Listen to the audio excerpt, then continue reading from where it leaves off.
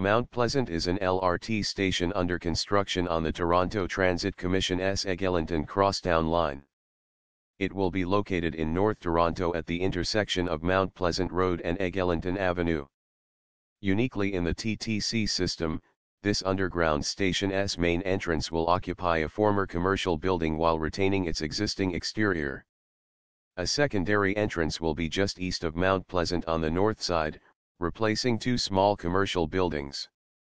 A vent shaft will issue from the station just behind Eglinton Public School by Brownlow Avenue.